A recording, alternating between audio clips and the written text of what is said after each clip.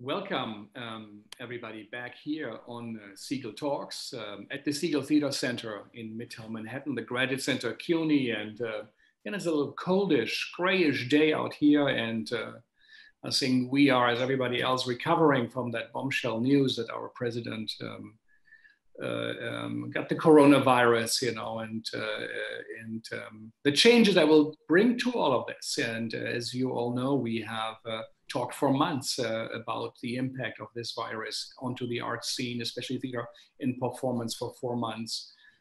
We talked daily in the week to theater artists from around the world to get an insight how they experience the moment, this time of Corona, this time of uncertainty, and this time of most probably radical change. And the numbers in America compared to all the other countries, we had about 90 talks with 150 artists from 50 countries here. It was so devastating. And one of the reasons was the poor handling of the government, especially of the president, his outrageous claims to self-infect with disinfectant. I wonder if he's doing that now. Now it got to him, and I think, as everybody has said, it doesn't know politics, it doesn't care about ideology, this virus. It's something just to handle, and it's about research, science, and facts. So we'll see. It has impacted so very, very strongly the performing art scenes, and the TDR issue that Richard Schechner and also Carol Martin that came out of View of the Scene, the Segal Talks that was MIT Press, and the PAJ Performing Arts Journal came out 30 excerpts of our talk. Lettre International in Berlin will actually also publish in translation part of the Segal Talks. So we really have looked at this time. And last week we started again after a little break. And the first issue, the first rounds, the first sessions in a way were really theater artists in the kind of old-fashioned sense, practitioners, writers, directors, choreographers, singers. But now we are opening up, but for us in the sense of enlarged understanding of the arts, in the sense of Joseph Beuys and so many others, producers, curators, thinkers, academics, critics. In a way, they all participate in making this art form happen. And with us today, we have a new generation of curators that is coming up, and they are working at the moment on the Prelude, a festival that exists now for over 15, 16 years, and it is not being canceled. It will happen, but online. So we have with us Miranda Haymon and David Bruin, both based in a way in New York. So you guys, welcome on Segal Talks, and maybe say a little bit about yourself first. Hi, I'm Miranda. Like Frank said, I'm an artist based in New York City. I mostly work in New York as a director. I direct new plays. I'm also interested in revivals and devised work and adaptation as well. In addition to directing, I also identify as a producer and a curator, a writer, and a performer. And I'm David Bruin. I work often as a dramaturg, a producer, or a critic. In my day job, I'm a doctoral student at the Yale School of Drama, studying dramaturgy and dramatic criticism, working on my dissertation, which is about scenes of pain and suffering in contemporary work, which I could say more about. And this is my second year at Prelude. I co-curated last year's festival with Sanaz Qajar, and super thrilled to be working with Miranda and back with Frank this year. Yeah, fantastic. Thank you. Thank you both. In a way, you represent what the work of the Segal Center is about, to bridge academia and professional theater, international, and of course also American theater, but especially that place where we think is our home, that we really see theater as an art form, something you think about, that has a philosophical component, that it makes a comment on the state of the world, on the state of the art, and the state of the mankind. David and also Miranda, especially David, when you signed up, nobody knew in the beginning what it will be online. So what's going on? How does that feel? Creating a festival online, how does that work? Sure. I mean, we can say a little bit about kind of the backstory of this year, and then how we arrived at kind of our thinking process for this year. I mean, as you said, Frank, when the pandemic hit kind of full force in March, I just the first thing I thought about was, okay, well, how can we adjust the Prelude theme or respond to the moment? I didn't anticipate at all that it would be all online. But as that became clear, the pandemic began to, while it was acute and caused a lot of focus, of course, this uprising that has roots going back to Ferguson, going back to Rodney King, going back to Reconstruction and the Civil War, as far back as 1619, began to emerge in full force. So when Miranda and I joined forces in the summer, we began to think kind of on two fronts. One, how do we translate the festival and the commitment the festival has to showcase artists who are working really at the forefront of theater, performance, and dance? How can we give them a platform and invitation to create work with the intention of it being made in these circumstances, i.e. online? And then also, how can we use the platform to respond to these wider questions of social significance and this revolutionary moment, which is also a kind of reckoning with certain power structures and also individuals, maybe including the current executive branch of the government, but far beyond that. And then also, other certain sorts of reckonings and revolutions. So maybe I'll kick it over to Miranda to talk more about this year and how that came into focus. Maybe for our listeners, a little bit about the festival, not everybody yeah. Sure, I'll just say briefly, and then again, turn the reins over to Miranda. Typically the Prelude Festival has been happening for almost 2 decades. It is typically at the beginning of the theatrical season, which in the United States is in October or September, October. And it's really a prelude to the season upcoming and beyond.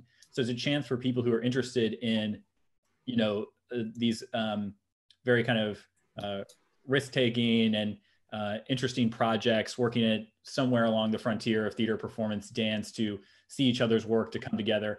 And then because it sits within CUNY, is a chance for artistic practice and critical discourse and the work of academics to come into conversation. And increasingly, there have been activists involved in Prelude as well. I just want to say briefly a shout out to Jabari Brisport, who was a panelist last year on a terrific panel about art and civil disobedience. He's going to be on the New York State Senate coming up soon. He ran a successful campaign in my district. He's my New York State Senator, or incoming New York State Senator. So I just want to put like a good vibe out there for Jabari. Right, yeah, and it's just for New York artists. Everybody knows, it's like New York theater artists, New York ensembles, companies, to show work in progress, present what they are working on in an early stage, and to share. Right, and what Prelude really, speaking to your point, Frank, about how art has the opportunity to comment on the state of the world, I think that for the first time, Prelude is, yes, encompassing artists and holding space for artists who are doing just that. But also, I think that Prelude as a festival itself is really commenting on the state of the world. David and I really wanted to be able to prioritize having Prelude be something that could potentially show and prelude to the industry and to New York the potential of work online and what can happen when we are thinking about taking up a space that is using the resources that we have, and has always been, all of our artists, yes, are working in different mediums, and mediums that are either running parallel or tangential or are olive branches to their practices in general. But the opportunity that we have here is to be able to show what can happen when the first thought is this will be online, as opposed to the adaptation that I feel our industry is going through with, oh, this used to be live, now what does it look like? We're really giving artists the opportunity to ask those questions of the resources of the internet and online and of the moment, and move from there. So you have that revolutionary theme, and tell us a bit about it. I think that where we started was that, maybe not obviously, but there is a revolution and, happening in our country and in our world. And also, as David mentioned, as well, of a reckoning. And the way that we actually came to our theme, which is actually the full title is Sites of Revolution, because as we are considering what's going on in the world, and also as we knew that this festival was going to take place online, we came up with the idea of site as a place or a space, but also a site as in a website, that the place that people will be coming to Prelude to interact with everything that Prelude 2020 has to offer would be a website. So how can we take that idea of site and what that means to plant different sites of revolution, not just on our website, but also knowing that our artists are in all different sites around the country, even if they are, you know, connected to New York in some way. And, you know, maybe even potentially, I can't think off the top of my head, but our artists are definitely currently situated all over the world, even if they do have, like I said, ties to the New York City scene in some way. So the way we thought about it is, how can we expand the notion of what site is this taking place? And also, what site does that mean from a global perspective? Like I said, from space and place and the difference between those two. And also sites of the body, of the mind, of the process. Where are all, how can we drop pins into all the different places and spaces that revolutions and reckonings are happening, and then bring them together on one site, which is Prelude 2020 Online. Yeah, absolutely. I mean, the work, as Miranda said, as an aperture, I mean, I love the pin image, which I hadn't quite thought about, but, you know, it also becomes this kind of lens that you can see where these things are happening, both whether you think of it spatially, but also temporally. Some of the work looks at, you know, family history, and then long historical sweeps. Some of it is very brief and compressed, you know, as a kind of, as a theme, as a form, as a thing to work against. And then some of it is looking at, you know, kind of future revolutionary apocalyptic scenarios. So they're taking place on all, you know, really 4 dimensions in that kind of way. So hopefully the site, you know, animates that kind of dimensionality and allows you to travel through it in an interesting way. Mm. Do you guys both think it's a revolutionary moment we are in? Yes, I do. I think that all moments are, I think that potentially our notion of revolutionary tends to be, we tend to think about it as more as hyperbolic and bigger. So I believe that there's revolutions happening, you know, every single day in a variety of ways, and that there's a spectrum of revolution. But I do think that in terms of what we are asking ourselves of how we move through the world and how we interact with each other, and how our processes unfold, and how we talk to each other, and how we think about each other, and how we think about our own place in each other. I think there's a revolution of thought and process happening, not just because of the pressure that's being put on, you know, the health concern and the pandemic of isolating us and then having to say, okay, now how do we relate to each other? That's a revolutionary act. And also, of course, of the revolutionary act of folks looking within themselves and asking how they have been complicit in upholding white supremacy from all backgrounds and from all places and walks of life, that everybody is asking themselves that question. So I would say at the very least, there is revolutionary thought unfolding. Yeah, I would 100% agree. There's certainly also a counter-revolutionary force, as there almost always is. And I think because, you know, the current executive branch and legislative branch of and also now judicial of the government take up so much airspace, it can be hard to see the real revolutionary moment and its impact. But just the fact that people are talking about defunding the police, that's in the atmosphere and in, you know, the public sphere, that was unimaginable 10 years ago, I think, on a large scale. To me, it's very similar to the way that the global justice movement of 1999, which was taking a stand against these very brutal forms of sovereign debt, you know, began a long trajectory and kind of opened up into Occupy around the world. I think you're seeing the seeds of so much of the activism that, again, could go back decades, but you can think of the movement for Black Lives Matter and the Ferguson Uprising that has now become the largest social movement in United States history. And if I can say one grandiose thing, which is always a risk and should be treated with suspicion when coming from a white, college-educated, male, US citizen, able-bodied as myself, I will say that I think in the long stretch of world history, you see the Reformation as a moment, you know, really defining a rubric under which we can understand that shift. And then you can think of this revolutionary moment with the US Revolution and the French Revolution, which was in some ways about protecting a certain kind of property, a right to own, a right to contain not only things, but other people. And I think we will come to understand abolition as a movement as important and more as transformational as the Reformation. And so all the systems of those revolutions the French, the US, around the world, you know, those were designed, again, there was some liberatory potential, but there were also prisons, universities, these other structures. And I think the movement toward abolition and what Fred Moten and Stefano Harney call the exodus from the university in that context, I think that will come to be understood in an extremely world historical way. So I'm very excited as an imaginative possibility of these linkages between abolition in the context in which it's usually situated, which is the 19th century in the United States, and its linkage to today. So.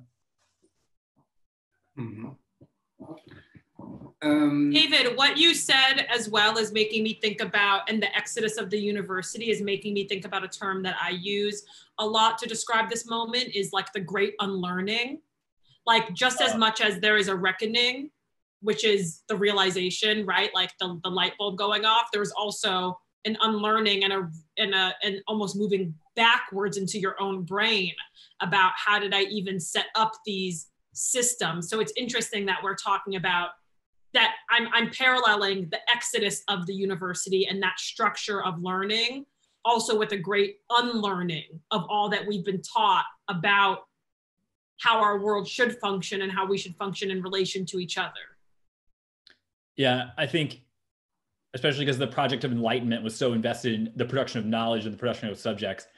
I'll just say, Miranda, I'd love to hear what you think about the unlearning, like in the theater, in the industry in which we work, because it seems like we built up these really prominent structures. I mean, if you look at the large nonprofits in New York, for example, or the Broadway League, right? There was a certain body of knowledge of best practices, so-called, that were really about a kind of singular CEO figure. And some people have even adopted that corporatized chief executive officer into their thing. And some of the things I'm most excited about, I'd love to hear what you're excited about, and Frank as well, is like what seems to be a resurgence or even an insurgence of these new models of not only decision-making, but who is able to put forward an artistic vision, different partnerships between artists as programmers and institutional leaders. That I feel like that's one place where the unlearning is really happening. Yeah, I think that's a big question. So I'm trying to figure out how to best approach it. But I feel that where I should start is that I think that the epicenter of this unlearning has been so long theater believes and has the potential to serve everyone.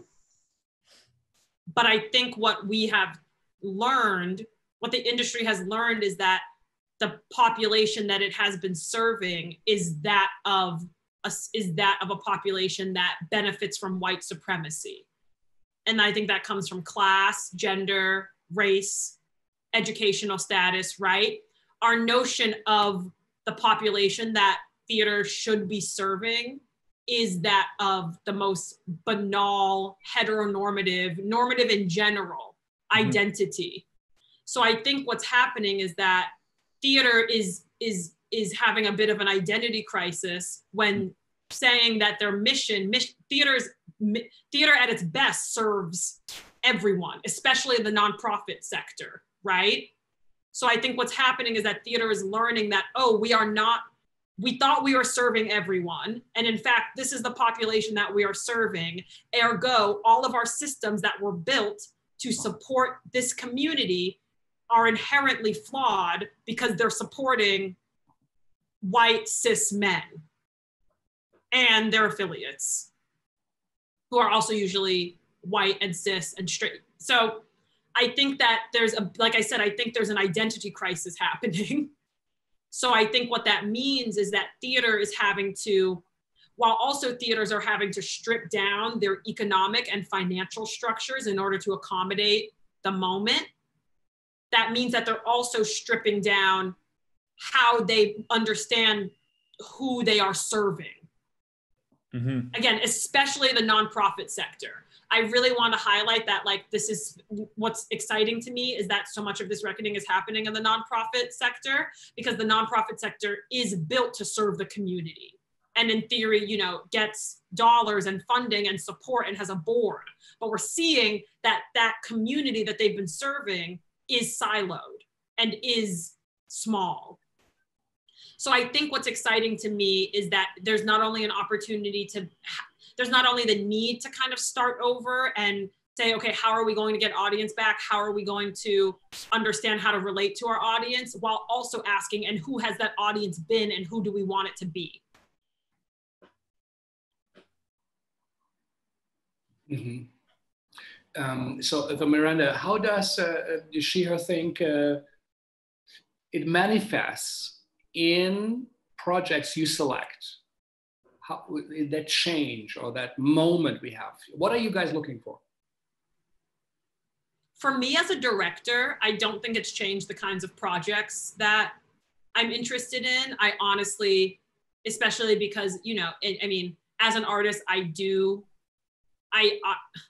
love like talking about, you know, like August Wilson or Lorraine Hansberry just as much as I love talking about like Brecht or Ionesco or any of like those. That's part of my artistic identity. So I don't think that element of the cultural capital that I feel that I take up as an artist has changed. But what is exciting is the opportunity to be able to be in dialogue about it from a variety of my identities, as opposed to it. I feel that the choice of the work that I put myself behind is already a political act because I am in a politicized body. So now it's become, and what are them, and how am I going to align those politics with a place that can hold space for that and a place that can hold an audience for that, as opposed to the work that I'm choosing. Like, I think, yeah, I'm also speaking in draft and also having, I'm also having recognition. I'm having a revolution about it in my own mind. Like, I'm literally having realizations about it live. But I think that the work that I'm interested in is still work that holds, I think no matter what, the work that I'm interested in still is work that holds multiplicity and the opportunity for several points of entry from an aesthetic standpoint, as well as from an identity standpoint. So I don't think the nature of my work has changed. I can say a little bit about how this question might intersect with my thoughts on the festival and the kind of work. I mean, something I'm very interested in is, Miranda was talking about this term of unlearning, which for me, I'm really interested in work that frustrates a certain type of conventional or very disciplined spectatorship. I mean, I'm interested in mystery. I'm interested in, you know, how artists, I mean, Maggie Nelson calls, she says something in the Argonauts about how gender and learning to survive in a gender that's not normative is kind of finding a way to work the trap one is in. And I find so many artists, the work that inspires me is kind of an interesting escape act, a kind of magic, not because it's a toy or not real, but because it is absolutely material and real. And so I'm interested in not only people who have a kind of maximalist, you know, impulse, which maybe I had 5-10 years ago. The work I really loved was extremely loud, just all cylinders firing, extremely visually. And there's still a part of me that loves that. I mean, one of my dissertation chapters on Reza Abdo, I'll never not be inspired by that. But I think in this work in the festival, because people are experimenting with forms, I'm really interested in how, you know, there are uncertainties built into the work and unanswerable questions and things that are not explained to you or handed to you. It's not about just like a certain type of information, but about pursuing a kind of, you know, I'll call it a mystery. I mean, a flight, you know, something that you can't easily pin down. And I love that. So that's really inspiring me. And then in terms of the panel, something we're interested in is less about, you know, kind of talking to places saying, okay, this is how certain institutions should be run. This is how things should happen, but really looking at what are people doing now? What's exciting like right now? And so we have a panel, you know, we haven't confirmed all the participants, but I'll just say one panel is called Revolutionary Partnerships. And it's about theater institutions partnering with community-based grassroots organizations, whether that's mutual aid or that's theaters who are serving immigrant communities within New York City, not because they want to increase their access to their programming, but because they want to come to the table with someone else and say, how can we work together? How can we share resources? How can we build something and make something? And that is extremely inspiring to me, especially over the course of the last 6 months.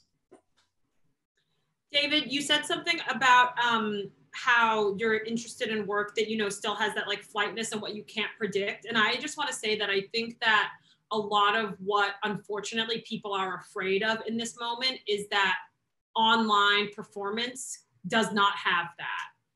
Does not have that kind of entropy or spontaneity and yes, it's different than when you're in person because, you know, when we're in person, we're experiencing, as Erica Fisher-Lichter calls, like the autopoietic feedback loop. Like there is that like sizzle in the air of like someone breathes, I respond. Someone, you know, like the character screams, I respond, right? Like there is that feedback loop. So while I can agree that the feedback loop is compromised in the online sphere and doesn't have that same potency, I do firmly agree and believe, and I just want to uplift the opportunity that we as artists have here is to still say yes, but online can still have those mess ups and that unpredictability and that entropy and that spontaneity and that kind of what's going to happen next.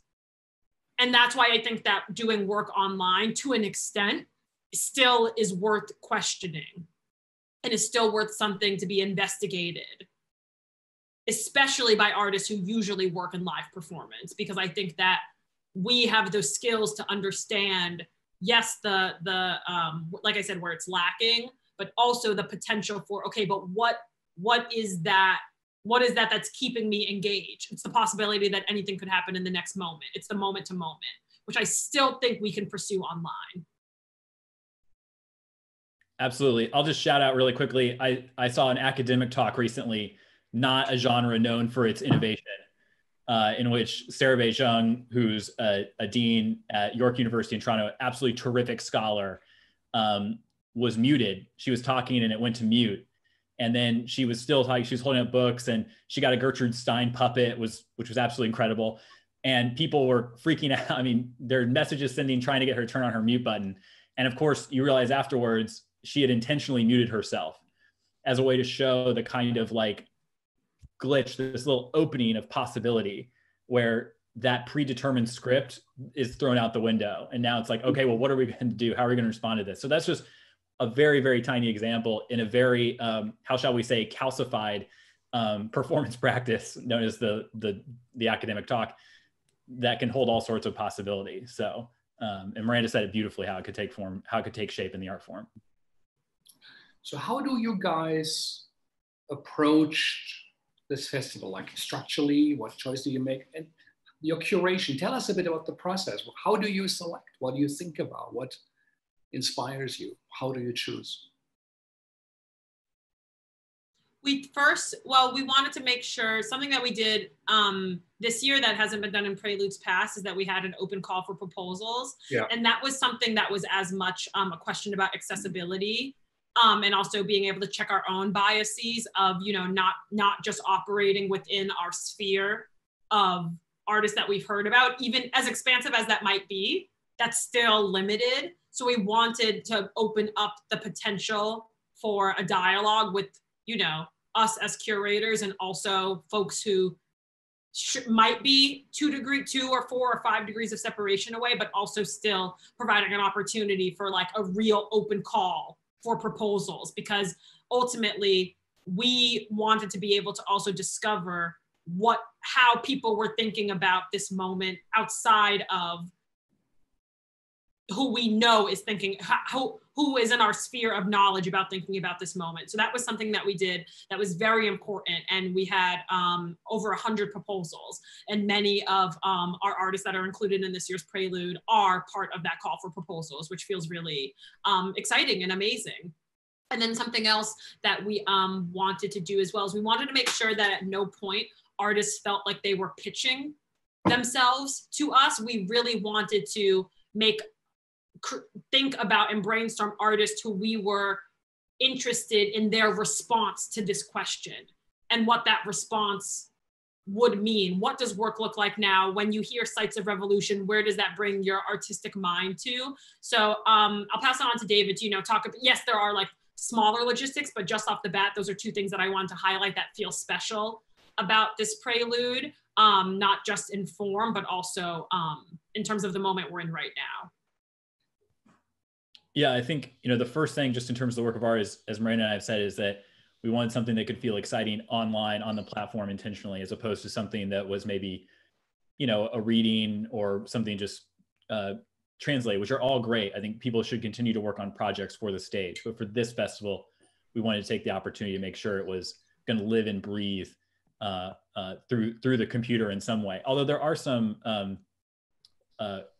analog components of people's work. But, in Preludes past, we really maximized the kind of work in progress structure, which is 3 shows back to back. Each of them are 15 to 20 minutes. And that's a great way to give people an opportunity to take some chances, take some risks, to cross-pollinate audiences. And then we had a very few that were kind of larger, 25 to 45 minute works that were taking up the Elabash. And this year we decided to maybe make it a little bit more even split.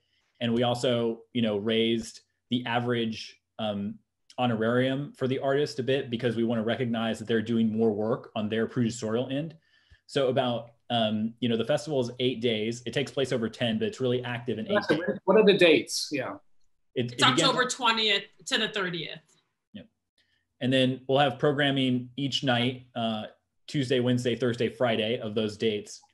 And that was to give people an opportunity to, rest their eyes. It's just very hard to be at your computer for the length of time. For those who don't know, Prelude is usually 3 very intense days of almost anywhere from 5 to 12 hours of programming.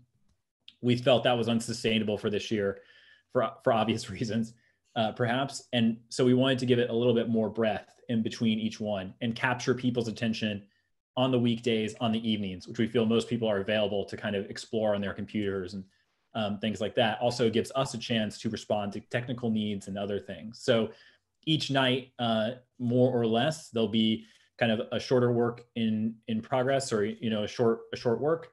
Then there'll be a kind of longer, more sustained work, and then there'll be some kind of panel or other curated event that is about creating a conversation or some kind of workshop that relates to the theme. So there's kind of a tripartite structure to each day, and we felt that really harmonized whole. Now, some works will be a little different.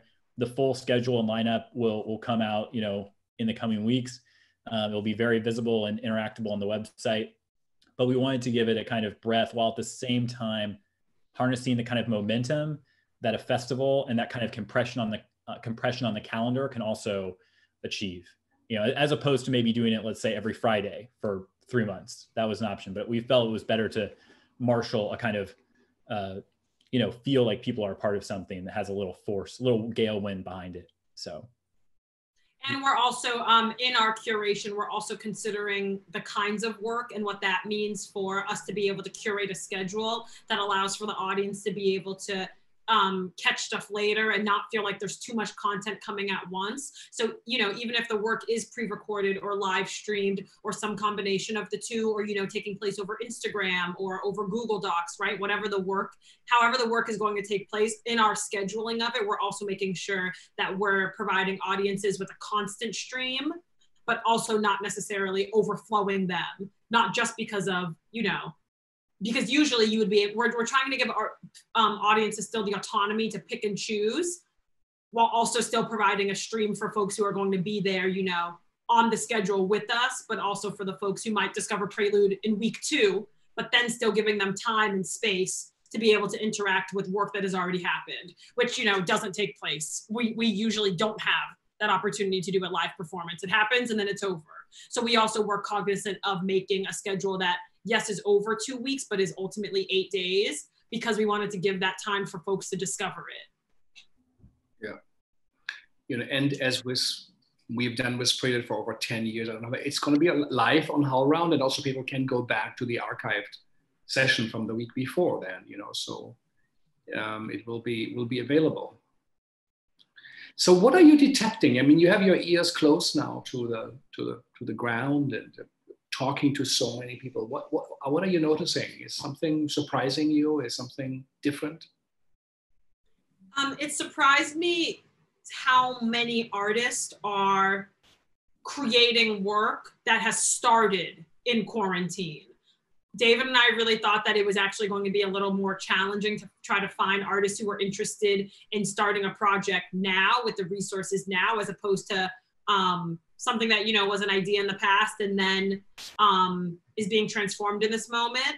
But I really, really am so excited by how many artists, when we asked them this question and said, and how do you feel about this question, you know, answering this question and answering this work, being online, I'm very surprised and really excited. So I think that artists, myself also included, are actually eager to, we're now in the stage of quarantine where I think that a lot of, there is still like the grief and the loss, not only from like the deaths of how many people we've lost from COVID, but also the, you know, how many careers have ended or have been paused or shows that will never happen again. So now I think that we're in the next stage of this process of emotional healing. So I think that artists are eager to ask what can they do in this moment and are no longer seeing it as a temporary, like just like something to do for the now, but now are actually able to interrogate it as, well, this is what we're doing. And this is what we might be doing for quite some time. Yeah, I think I'm interested in extremes. So I'm going to say one thing that I've been very inspired by and one thing that I find distressing. You know, I completely agree with Miranda. I've been inspired by people's inventiveness and creativeness, not only just individually artists, but also for some on the institutional level. You know, Target Margin started delivering masks via bicycle as a performance in itself. I love that idea. They're continuing to build on that work with some community partnerships this fall, performing in empty storefronts with windows where people can see the work. This is for community members in Sunset Park. Looks like a great program. And so I've been really inspired by that. And, you know, I've been inspired by people self-organizing, trying to come up with what do we want this field to look like. I mean, what happened with the Flea, which was a result of someone speaking out against injustice and saying this, as Miranda said, this is an institution that is geared toward white supremacy. We need to fundamentally rethink this. That was built on years of people pointing out, you know, the Flea's hiring practices and compensation, but it achieved this moment of real change. That was, you know, utterly inspiring to me. The thing that has been distressing is, I think, the precarity that a lot of artists are in. And, you know, some people are able to navigate that and keep their lights on. And I'm absolutely blessed. You know, I'm attached to a large university. I have healthcare. I have, you know, some baseline of income from the work I do. But for other people, that's not the case. I just saw yesterday, you know, the New York Times broke a story that the healthcare coverage is changing for equity members. That is horrifying. It's understandable from a purely balance sheet perspective, but from what the impact it will have, it's just really distressing. And, you know, I want to stand in solidarity. My heart goes out to everyone affected by that and so many other structural inequities. So I think there's obviously some major deep problems with the field and the profession as an industry, but the artistry and the imagination that you know, have been thrilled by and humbled, to be quite honest. So also I'll give a quick shout out, you know, to any shout outs, maybe they're not a word, but, you know, I know there are a lot of academics out there teaching theater and performance across the country. I think a lot of them have been patient and inventive on how to teach. It's very difficult. I'm not teaching this semester, but I am in conversation with people daily who are, and navigating that. And then also people who are directing and finding ways to work with students in artistic capacity that, you know, animates their imagination and comes up with something that continues their study of what this work and the possibilities that it holds. So that's also been really interesting. And I think that may, you know, fundamentally shift in some way how theater is taught and studied at institutions of higher education.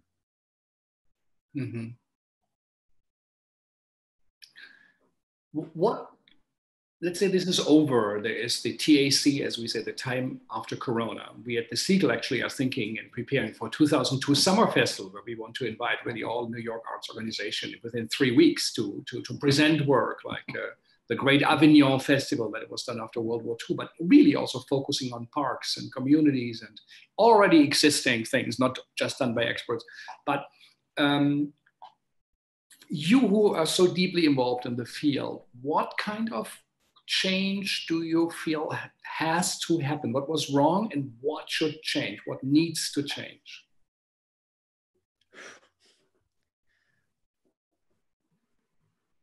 I think that the quality of life presented to artists in exchange for the success or the platform of the awards is abysmal and desperately needs to change. I never did, but part of what I had to do when I entered the field is be okay with working 6 days a week, which always turns into 7, be okay with, getting paid under minimum wage, but being happy about it because it was some fancy institution, right? Like 10 out of 12s, which in America means that you have a 12-hour tech day and you work 10 out of them and 10 hours out of the 12. And you have potentially up to 5 of those in a row on some shows. So I think that we as something that I receive a lot as feedback from my friends who aren't in the arts is, I'll say like, yes, but I work every day and I'm very broke and I'm doing well, but like, I'm still struggling. I'm doing well in that, like I have a certain number of credits on my phone. I'm a certain number of credits like on my resume, but like, am I actually doing well? And they say, no, but you're an artist. Like you chose this, like you're having so much fun. And I no longer want to make the negotiation between just because I chose this life and I'm having a lot of fun and I love my work doesn't mean that my quality of life should be so bad. Like I should be able to have a weekend. I should be able to have days off. I should be able to not have to choose between, do I make myself lunch today or do I get that extra 90 minutes of sleep? So I think that's something that I'm really looking forward to continuing to be in dialogue about, and what a lot of artists are learning about themselves in this moment is we don't have to work like we did before. We don't have to go back to the same schedules and hours and deadlines and pressure and working 7 days a week. I'm just really, I don't want to go back. I don't want to go back to it. I'm not interested in it. I don't think it needs to happen. So, and it's going to be a big, big conversation with unions and producers. And, it's going to have to, because the system has been built around this kind of, it's a system of white supremacy, this kind of urgency and deadlines and pressure. So the entire industry has been built around that. So it's going to be a big challenge to figure out how we make the actual day-to-day of it more sustainable for artists and on their families and on their livelihoods. But I'm really looking forward to continuing to ask for that and unpack it. Yeah. I also know that you both felt strongly to make clear the payment for Prelude, that it should not be hidden and. Yeah, I think something that I'm excited about, and maybe I can say a little bit more about the field at large, but I think all of us on this call saw Soho Rep come out and say, we're putting 8 artists on the Prelude or on payroll, I'm sorry. And, giving them health insurance, we don't expect necessarily a production from them. But the difference between that and the current commissioning model for a lot of playwrights and the way compensations work is just, we could throw a party for Soho Rep at Prelude and I'd be totally fine with that. I think they're really leading the way. I think other institutions have done this, have made substantial commitments. They weren't quite as clear about it, I think, as Soho Rep. But that kind of transparency, I think people are really yearning for. And I think, listen, we at Prelude are not claiming that we're committing to the level of support that Soho Rep is. We're not. What we are trying to say or communicate is that our budget is aligned with the priorities, with the way we hope the field thinks about what is important to it. And so it's important for us to say, this is the level of honoraria that we can offer artists. This is what we can do. And in relationship to the whole budget, it's very meaningful. So I'm proud of that and the kind of thoughtfulness and work that went through that. I think I'll just say quickly something I would like to see that I think is becoming more and more popular is this idea of having artists on the payroll. You know, I mean, Signature has had a residency program for writers that has been, I think, quite successful and meaningful, not only for just paying bills, but for the kind of the quality of work, the depth of engagement, the relationship between the artist, audience, and institution. So I really hope people come back to this. I mean, there were rep companies, you know, the residential repertory theater, repertory or residential used to mean something. That has faded because the amount of institutional support has attenuated since the moment these theaters emerged in the 60s and 70s. But I think having artists in residence and having them on the payroll, that could really change things in a fantastic way. And people have been saying this for a long time, some of them at very large theaters, but it's the Soho reps of the world that are really starting to put, you know, the money where their values are. So I think that's great. Yeah, I also just want to add to that as well, as someone who was just afforded a resident artist position at the Roundabout Theater Company, and I am on payroll, and I do have health insurance. The importance of that also for artists that don't necessarily, I want to make clear that, you know, what's fantastic about my relationship with Roundabout is that there's also no expectation of output. It's not existing in this kind of generative, we pay you, thus this is what you give us. I think there needs to be more systems of support for artists that say, this is what you need. Again, it goes back to quality of life. This is what you need to maintain a quality of life, and to not, and then that will in turn be able to support you in whatever work you want to do. It actually is a self-fulfilling prophecy in them not asking me or demanding anything of me and just saying, here's a salary and here's health insurance. I actually am in a better position to be able to turn inward and ask myself those questions. So I think that I want for more institutions to be able to, because that's radical. Roundabout has been supporting me. I've been on Roundabout payroll since 2017, and I afford a lot of the opportunity and a lot of the flexibility that I have to being on payroll. And it doesn't cost that much, but the impact of it on not only, especially for directors, especially for the directors, the impact that that has when that means that a director is, you know, in residence means that then, you know, directors in a lot of ways are the folks who, yes, in addition to producers and playwrights, of course, folks, you know, who are catalyzing the worlds and building the worlds, but directors have a lot of opportunity to be able to bring in even more folks, especially because of the way that directors work in terms of designers and writers and actors. And so I'm really, really looking forward to how the industry is also considering what does it mean to support playwrights in addition to directors and stage managers and producers and administrators, because I want for the ecosystem to continue and to be sustainable. And what that means is theater companies committing to individuals and continuing that cycle and continuing to support them, and thus supporting the larger ecosystem of mentorship and of the creation of work and relationships. Yeah, and I think if I can just build on that, I mean, I think the role of the director is critical. And, you know, we've seen since, you know, the late 2000s, let's say, when the Mellon Foundation came out with that report that David Dower did about the state of new play development, along with their commitments to residencies. I mean, the field has really supported writers, playwrights, in a way that it has not supported other artists working in different modes. And I think the success of the theater, you know, will hinge a little bit on how much we're able to support the long-term career development of directors and director-driven work.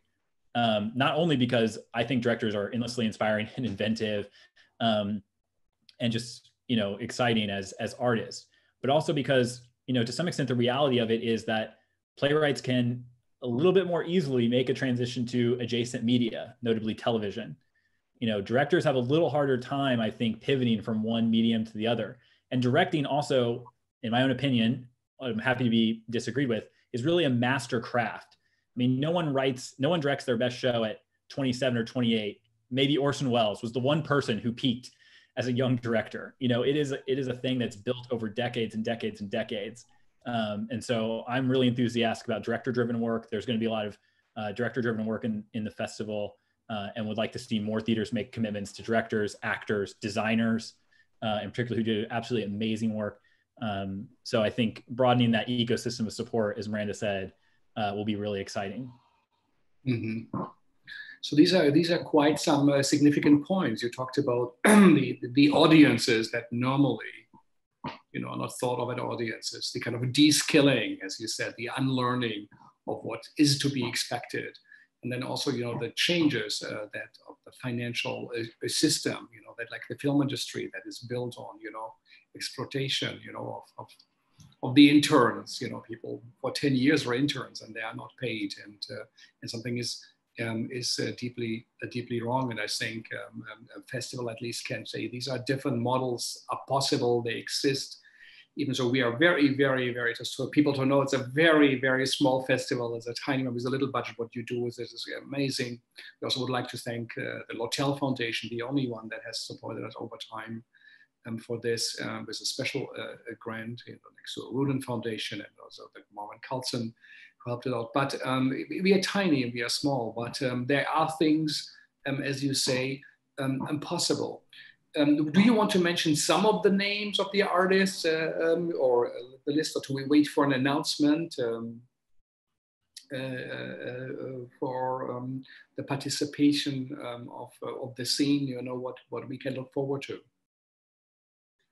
I think folks should look forward to staying tuned for a release because, what's exciting is that there's lots of artists working in new capacities and also artists collaborating with each other in ways that have not happened before. So we want folks, we're excited to release the names of not only the artists involved, but also the panelists and everyone involved in the festival, not just like also our producers and our stage management team as well. And I think that what folks can look forward to is, what we've been really focusing on and really aware of is the website will be so significant to audiences' experience. And we've been really focused on that, like I said, as a site of revolution as well, and what that means. So for anyone that's listening, especially, those who wouldn't normally have the opportunity to see Prelude Festival, because it does exist in New York City, we're really looking forward to being able to have the website be an active, dynamic, playful space that, yes, contains all the information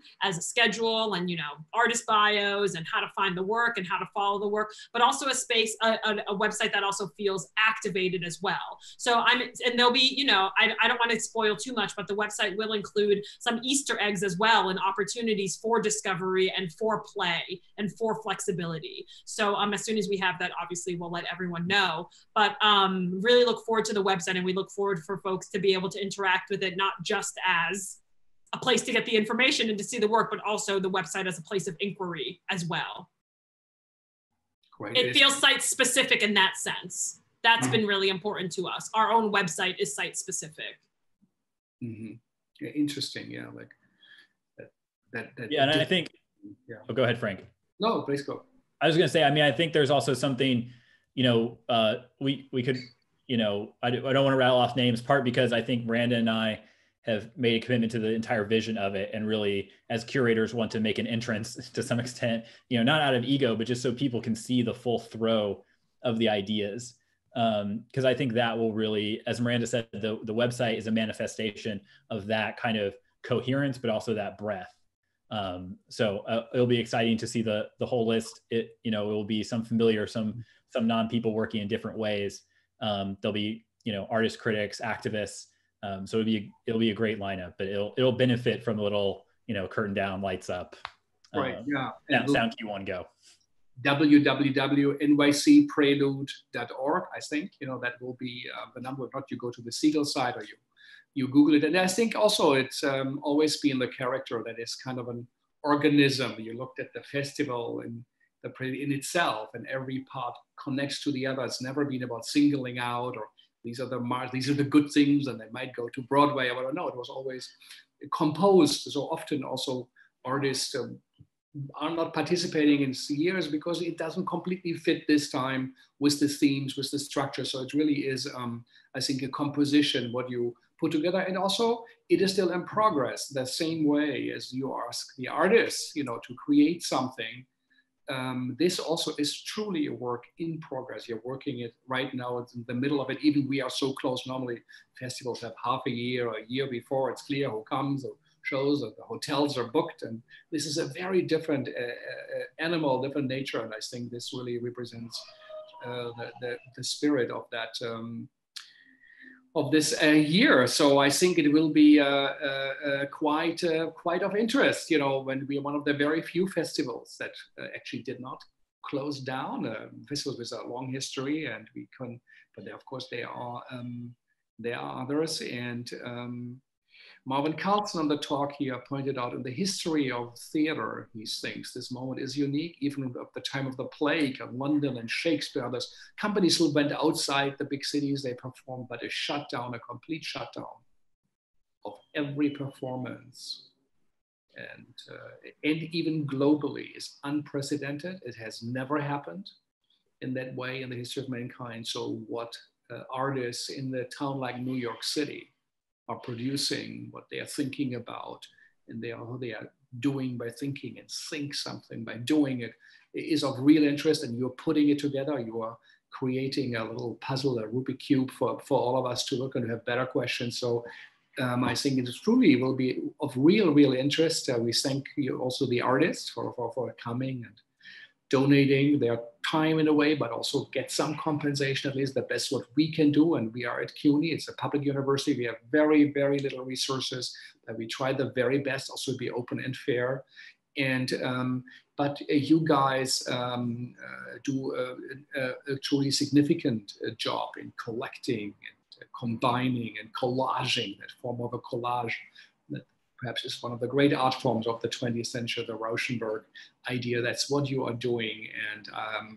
And it's still growing. It's not there yet. It's in development. I think that's in itself is exciting, a great experiment. So really, thank you all for participating. Just maybe as a closing moment, who do you look up to when it comes to curation? What are people you are